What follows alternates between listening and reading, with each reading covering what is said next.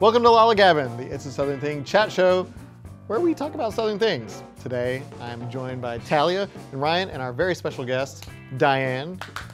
You may recognize her from our many videos where she plays characters like Grandma Barb, Linda in the Real Church Ladies. Thanks for joining us. I'm excited to be here. This is fun. I get to be myself. Yeah. Our topic today is Southern grandmas, the myth, the legend. Because here on It's a Southern Thing, we help perpetuate this legend of Southern grandmas as being this like uber focal point of the family, this big matriarchal presence. Is it perpetuating a myth or is it educating the masses? It's both. Okay. But the kind of grandmother I really am is a myth. Well, we'll get into that. Yeah. Let's get started. Let's do it. Intro dance. This is your first intro dance. So one thing we should probably establish, Diane, you are a Southern grandma. Yes. Yes. I have 7 grandchildren. 7. 7 and under. I So can't we count had that them high. all right, like bam, bam, bam, bam, bam. All 7 of them are under the age of 7. 7 and under, yeah. Oh 7. wow. Okay. Yeah. So you are yes. expertly qualified to be discussing this topic. Yeah. I am. There you go. I feel like any grandma questions we have today, you can answer them, and that will Yeah. be law. Yeah, we'll Yeah, just let you but go. it's like what you write. I'm just not that. I'm not a cook. So what kind of Southern grandma are you? Well, you know, like we portray like different ones, like the ones that give kids everything. And like the one we were talking about earlier, that, you know, it doesn't matter what the parents say. Like in Grandma Unionize, it's like we're going to do what we want to do. I'm not that way. I mean, we do a little bit of extra. Like when we have cousins camp at our house, bedtime kind of is a little negotiable. Nap time, 1-ish, you know. So it's like, but really, I'm where I like to spend time with them, because 4 of my 7 live in Nashville. And so I don't get to see them as much as the ones that are here. So when we're all together, I don't want to be the strict grandma, but I'm not the let's just run wild and free either. But I want to spend time with them. I want to do things with them. But I've never made cornbread. I've never made biscuits. So I'm not really the cook grandmother. You're the fun grandma. I'm the fun grandmother, I like to think. And, you know, when you've got a kindergarten teacher, a former kindergarten teacher as your grandmother, the whole world's a field trip. As a grandmother, this is something that my grandmother used to do, and it was just like known. This is where you're going to be every summer, from the end of May till when summer was like 2 weeks from being over. All the cousins from the entire family, we stayed at grandma's house. And we did that for, like, that was our summer camp, like, until we were old enough to go to summer camp. And we would just spend the summer at grandma's house. She would always be cooking for us. We'd play games outside. We would, you know, go to the park, all this kind of stuff. Is that kind of like the fun grandma stuff you do? Yeah, I have what we kind of designate the 7. There's the bigs. There's 3 of them that are 18 months in there that we got the 3 bigs, the middles, and the littles. So the bigs, we have cousins camp for, and you have to be potty trained to come to cousins camp. Okay. So that's just the first rule. You do like yard decorations. It's like a legit Yeah, camp. it's I a remember, thing. yeah. Oh, so this and is- there's a theme and all that. This summer, the theme is water parks. Oh. Yeah, I have this bucket list thing. I was like, I'm potty trained. But there's in Leesburg, Alabama, there's some water park that everybody says is really great. Nobody knows about it. I had never heard of it. But right next to it is an RV park. This is a secret, kind of a secret bucket list. I want to take a trip in an RV. I've never been on a trip in an RV. I don't know why. I just do. And so I thought it would be fun cousins camp to get, because now they have RVs that you can rent like Airbnbs. I did my research. Oh. They set it up. I wouldn't have to drive it. It would be sitting there ready for me. And they just weren't sure that grandma needed to go by herself, because Dub, who's my husband, Dub was not part of this adventure.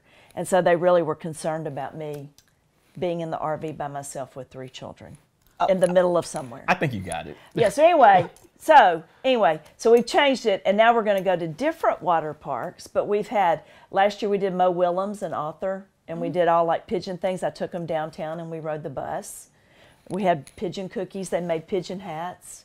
I mean, like, so it's like a field trip thing. This is amazing. The first year was Very Hungry Caterpillar, and it was all, it's usually related to a book, if I can. And they have matching T-shirts, kind of family reunion-ish. Now, the middles have only had one, and it was like a mini one to see how they do. And they were the same age when I had the bigs do it, but we went to Paw Patrol Live. Did the whole Paw Patrol thing. Yeah. I'm So anyway. personally so jealous because this sounds so much more thought out. We just went and chilled at Granny's house. No, I was no, watching no. The Price is Right. I was watching what's the Wheel of other? Fortune. Matlock. I was like, she was like, "Hey guys, like Matlock's on," and then we had biscuits with grape jelly and watched Matlock. Yeah, yeah. So I mean, that's just kind of, it's just an extension of, it feeds that teaching thing of me since I retired. Yeah. So I would absolutely trust you in an RV with all of us, though, because between your tap dancing and your constant tennis and everything, like, you are more active than all of us. Combined. Yeah. Honestly, Like, I it's know very that for fair. more active and in shape than Yeah. I have ever Same. been. Yeah. So this concept of what we do on It's a Southern Thing, like the Southern grandma and like all the sort of archetypes that we portray, like how do you relate to that, if at all? yeah, I have to really dig deep. Yeah, you just, because you've seen them on TV, or you've known them, your friends' grandmothers, or, I mean, you just kind of do it. The first one that really went crazy was the Southern grandma names. Yeah, the names one. And that is, with my age group, and your first time, that's why it went viral. Because people go, what's my name going to be? And they want it to be cute, and they want it to be unique, and, you know, and so we were like, yeah, we thought about Di, because I'm Diane, but my daughter-in-law, who I love dearly, said, that's a verb. You die, yeah, when you die, I don't want that to be there. And so, you know, somehow we just kept going with, and we got to D. Now, my husband, Bill, being William Wad, W, my son came up with Dub for him, and that is so perfect for him. So you're D and Dub? D and Dub. I love Oh So my anyway, so that's gosh. what we are. So there's no Paw Paw. I call him Paw Paw when he's acting old. I go, come on, Paw Paw. Yeah. But so there's no Granny, there's no Mimi, Gigi. It's just D and Dub. I call Lucas Grandpa sometimes. Yeah, you do that. Husband's Usually like, when we oh. get up off the couch and we both go, ugh, when we get up off the couch and I'm like, come on, Grandpa, let's go upstairs. Yeah, that's what we'll do. Pulls out his walker and it starts. Yeah, yeah. So, I don't know, but I love playing something that I'm not really. See, I always thank them after we shoot. Thank you for letting me play with you today. I mean, it's just play liking. You know, so it's like you think of these other grandmas, especially the cooking ones, since I don't cook, you know, that I would love to do. I just think it's a grandmother's job should not be to discipline. I mean, you don't want them running wild, but it's to create memories. Because we realize that, like, the oldest grandchildren are going to have totally different memories with us than the two littles who are not even a year old yet. You know, I mean, I'm going to be 7 years older. Yeah. I mean, yeah, so it's, grandmothers should just be creating memories. And if that's cooking with them or watching Matlock with them, Watching or, Matlock. you know, just have memories with them. Yeah, so you've transcended you've transcended like the parental role, and now you can just be like all the fun stuff, Yeah, and then without the like discipline. yeah. That's why they always love Well, grandparents better. Yeah, that's true. Is that why my parents want me to have kids so bad? They want to like spoil children? Yes. I have said this about my mom a lot, but I don't know that I've said it to her face, so I don't know if she's going to like this or not. But I always say that she was born to be a grandma. Like, I grew up and you were strict, and it's fine. It's cultural background and everything. Don't be upset. But I mean, it's part of the culture and everything. So I had, you know, a little bit of a more strict and sheltered childhood. And the moment I put my first child into my mom's arms, the moment she held that baby, she became a different person.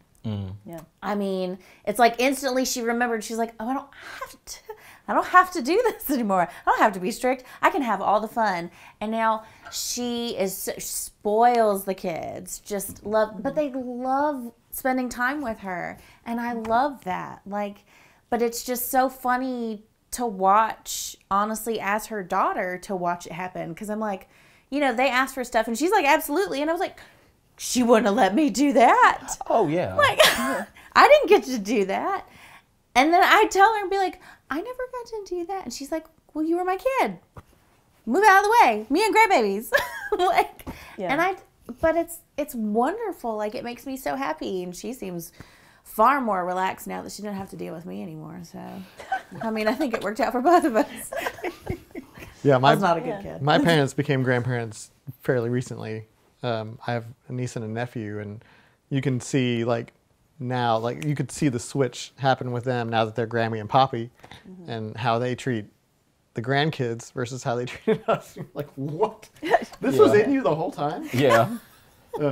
Yeah, I look at some things I do, and my brother or sister would go, Mother and Daddy would never let us do that. I was like, Yeah. It's just different. Well, it's the parents' jobs to provide all the structure. As a grandparent, it's like, right? It's like when you go over to your friend's house and you're like, I'm comparing children to dogs now. Like, we love dogs, but I don't want the responsibility. I just want to go play with someone else's. yeah.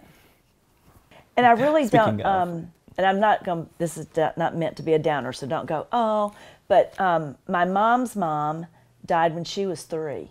So I never knew that grandmother. And then my other grandmother died when I was 5. So I really don't have a huge memory bank of a grandmother, you know? And so it's like, but I have very vivid memories of her, you know, of Nanny. And, you know, just, this is so weird. She was very arthritic, and she taught me how to dust when I was little, and she only used Lemon Pledge.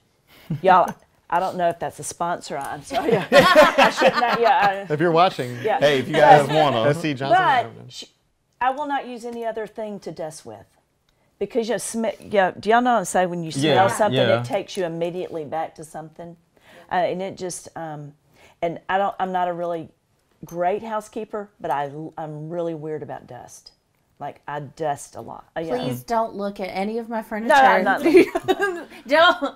Well, I was going to ask you, because I think, you know, being influenced by your own experiences as a grandchild, and I think that we all have different experiences with our own grandparents. Like, I didn't live near my grandparents, so seeing them was like seeing them maybe once or twice a year. So, which is a totally different experience from a lot of what we portray, and it's the Southern thing with the Southern grandmas of being like very entrenched in the family life. So I didn't have that experience. I don't know what everybody else is like. My dad's mom, my dad's parents lived in Maryland and Pennsylvania, and my mom's parents also lived in Maryland, but were from Puerto Rico. So, you know, I have grandma and grandpa, and I have abuela and abuelo. So like it was completely, you know, sort of a non-traditionally Southern experience for me. Also, they were not here. So seeing them was like a special occasion, and also like we didn't have the opportunity to really like be like as close as when you see people who basically grew up with their grandparents and like go over and stay at their houses every summer and that kind of thing. Like that's an experience that I don't have. So like, and you were saying like, you know, you have some that live in Nashville and you have some that live here. Is there a difference there in like how y'all treat them? No, it's all the same, because I am really proud of the way my children are raising their children. It's a really cool thing to watch. And so, get a little teary.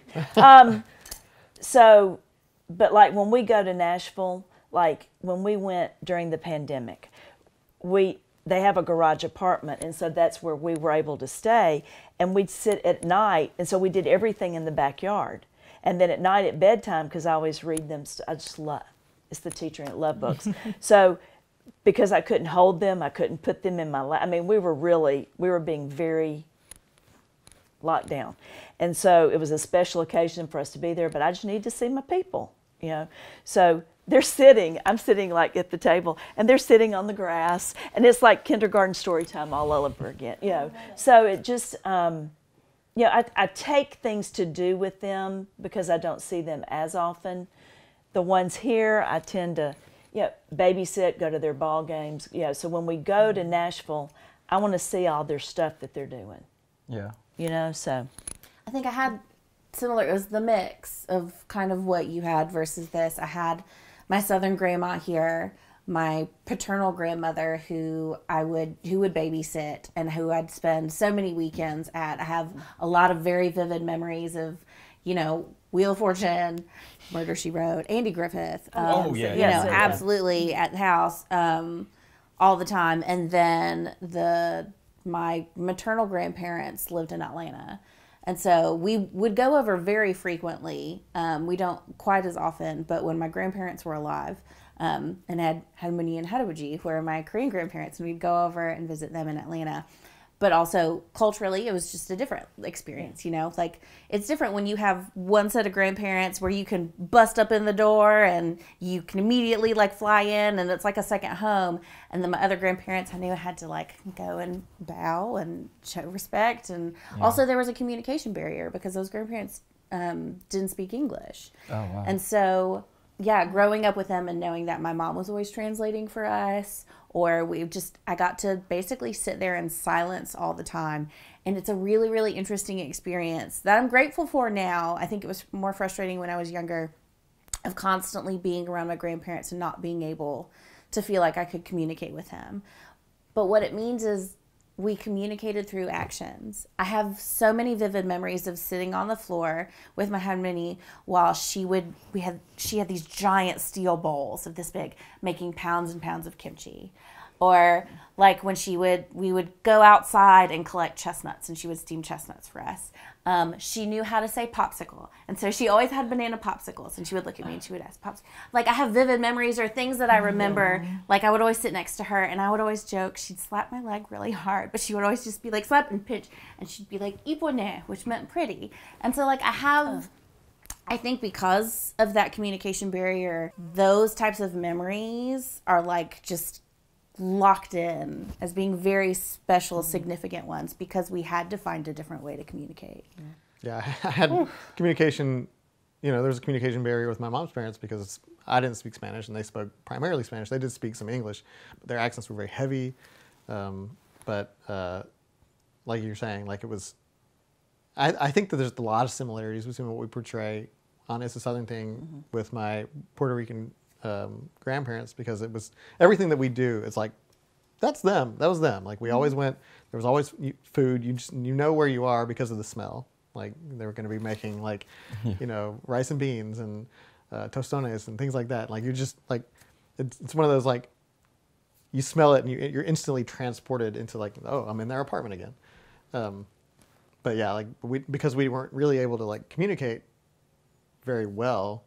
It was always like this I remember my abuela would always like pick us up and like throw us in the air when we were little, you know. I was like, You know, she it's must like have been really 23, strong. you're like, woo!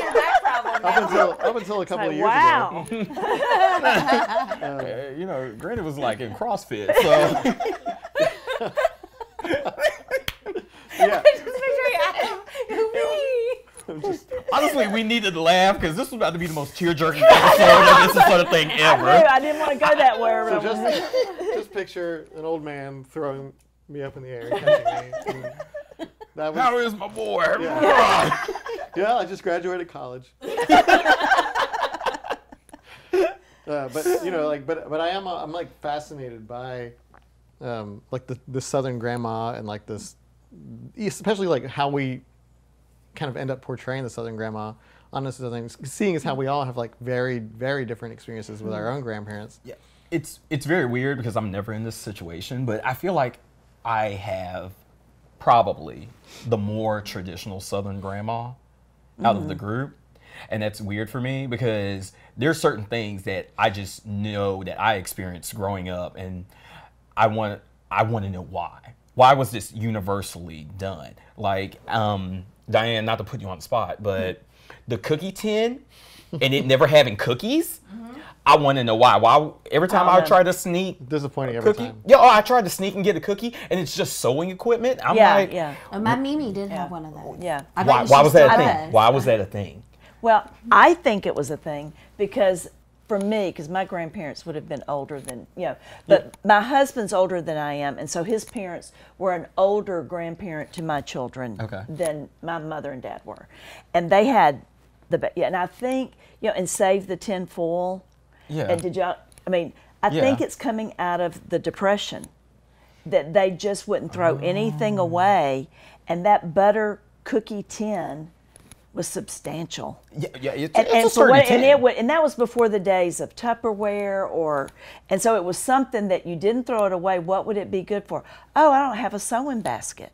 And so they just put stuff in there. That's just conjecture on my part. I'm going to take it because it has bothered me for my 32 years of life not being able to understand why there is no cookies in the cookie tin. I think the saving of the tinfoil. I think it may have started that way, but then eventually all the grandmas got together and decided just to prank the grandkids. Oh, yeah. I think it's 100% a prank because that's what it comes off for. The first time I ever looked inside one, I remember it very vividly. I saw the cookie tin. I eyed it across the room. I said, cookies. And I quietly walked over, and I was real careful on how I opened it because, it's like tin. So, it makes that popping noise. Oh, yeah. I get it open, not a sound. And then I take the top off, look in, needles, threads, and then my heart sank. And then my grandmother behind me never knew she was there. She said, "What you looking for?" And I said, "Nothing." And I just closed. I close it now, and I asked her. I said, "Is Matlock on?" But see, grandmas have, because my husband's from Illinois, so he's not from the South. He's from the Midwest. I would not call him a Yankee because that would be incorrect. He's from the Midwest. Okay. So we would take our kids to Illinois to see them, and there's always hidden candy somewhere. And Meemaw, and they were Meemaw and Pawpaw, and Meemaw had it in the kitchen drawer, and they were the midgy Tootsie Rolls. Oh, yeah. And so you just open the drawer and you knew they were there. Even me, I would sneak eat. And so we all, when I see a Tootsie Roll now, I still think, Meemaw had those in her drawer. There's something, My Mimi was butterscotch. Always had the butterscotch. See, my granny was the strawberry candy that has no name that no one can find. And it's like gooey in the middle? Yeah, the gooey. To this day, I don't know where you purchase those. I even looked on Amazon. It's impossible. But Grandma had those loaded to the deck. You go to church, she was the old lady with the candy. So at a point in the service, she would take her purse, which was designated for the strawberry candies, and the purse would make its way around the entire church. And everybody would be like, oh, and it was so normal. They would say, oh, it must be time, candy. And everybody would be, pastor would be, preaching, and we'd all have our strawberry candy. We knew 30 minutes was left in the service. See, my grandmother was wintergreen lifesavers, wintergreen lifesavers. Sweet story, not to interrupt you. Sorry. No, come on. My grandson's sitting next to me in church, and one time I just mentioned orange lifesavers were my favorite. And so they keep him quiet. He's 7. With candy and drawing and writing. He's got a whole bag that he takes to church. Yeah. So he gets out the lifesavers, and he's eating them. And then he'll look at me and he'll go, orange is next. And he hands me the orange one during church. It's like, I may not want a lifesaver, but I'm popping that sucker in. It's just that orange lifesaver's going in because he ate enough to get down to the orange so that I could have one. That's really cute. I know. We're back to the tear jerky. I know. Episode. If you want some candy, there's actually some in that thing right there. See, that's a fancy looking butter tin. See, like it's real sewing equipment. Now, before they settled on D for you, did you ever have something set in your mind? You're like, well, I'd like to be called this, or did you care at all? Well, because I have both sides. This is embarrassing. It really is. I'm so excited. No. I'm Diane. That's my name. But I also got married the same summer as Diana and Charles. I like following the royal family and all this. I wanted my grandmother name to be Lady Di. Hey. Yes. You know what? And what you're doing is what my children did when I told them that. And so that's why I went, okay, I can't be Lady Di. So I'll just be die. No, that's a verb. So it's like, you just had to. You deserve and the D tiara. feels right now like, because for so long they don't call you anything. Yeah. another friend, she said, I'm just going to see what comes out. Careful. It was Ooh. what came out was Gaga but it happened to also be about the time Lady Gaga was becoming famous. Hilarious, but it fits her, and that's what her grandkids call her. But yeah. But hearing it the first time, music to the ears. My granddad made that mistake on my mom's side. He was very much saying, I'm just going to wait, and then whatever they call me, that's what I'm going to go with. And so for, 3 solid years, he was grandpa, whatever. One day, he was poking fun at me because I was very small, like slender little boy, he said, and he called me fat boy. So I called him fat boy, and he had like a belly. I still call him fat boy to this day. It's so hard. I can't, it is seared into my brain. I walk into the house, I'm like, fat boy, give me a hug. See, I had both sides of the spectrum. My mom knew right away. She wanted to be called Nana. Very Nana. And so the kids, little bitty, they were like, Nana. And she was like, no. Nah. This is So not now gonna be up for it's debate. Nana. And I don't remember how that happened, but then my stepdad is Bappa. So they're Nana and Bappa. And then my dad was like, Grandpa's fine. No little kid can say grandpa. It does not roll off the tongue. And so my eldest, I think, said Pinga, which we discovered later might mean something else in slang in a different language. That's not important. But that's what stuck. And then they call my stepmom Poppy, like the flower, which I know, but there's a lot of grandpas who have Poppy, but theirs is Poppy spelled like a flower. So we have Pinga and Poppy, and we have Nana and Bappa. And then they have Meemaw and Peepaw on my husband's side. And so just a spectrum of everything that was chosen for them or adamantly drilled into them or just whatever came out of their mouth. And then I had Go-Go. So my grandparents had Halmani and Halibaji.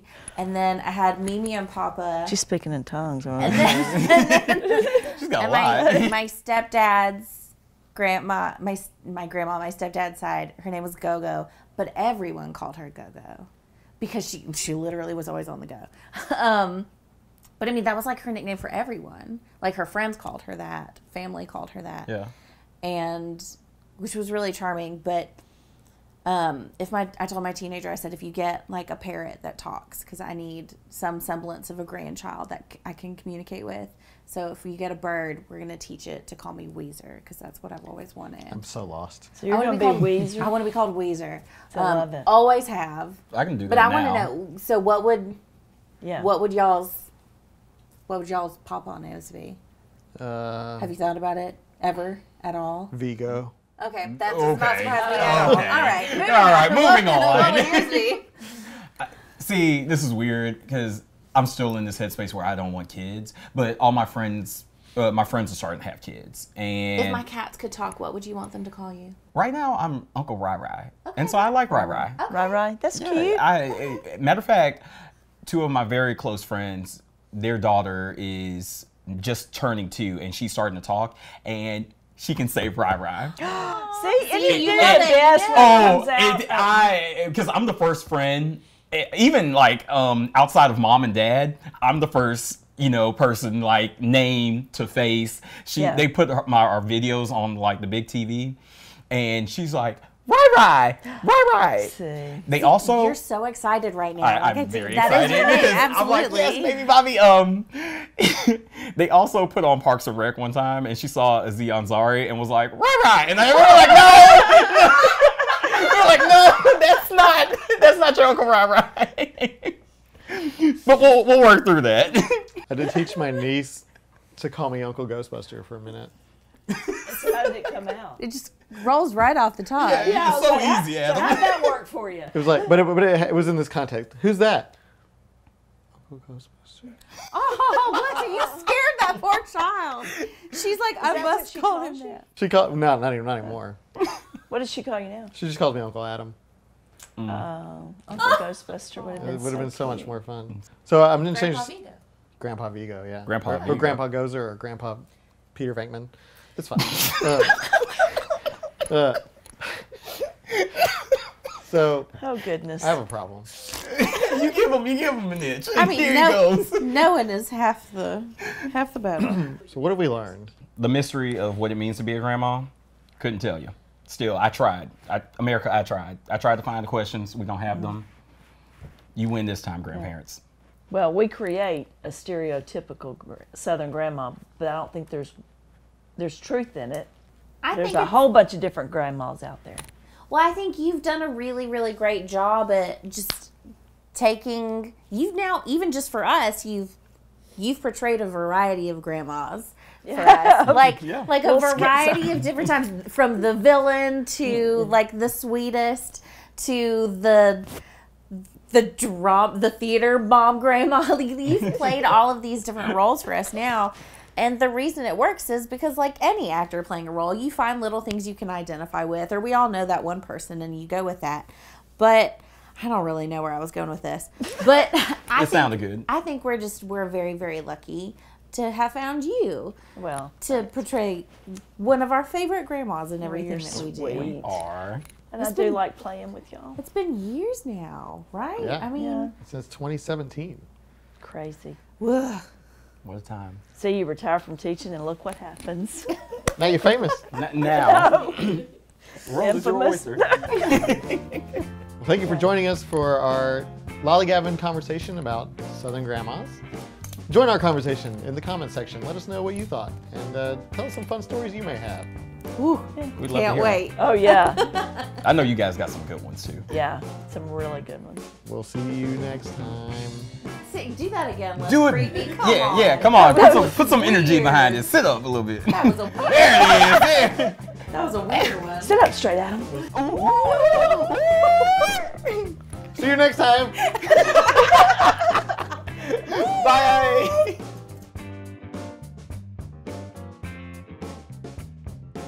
Hi, I'm Diane from It's a Southern Thing. Click here to subscribe and click here to watch more videos. And after you subscribe, give your grandma a call.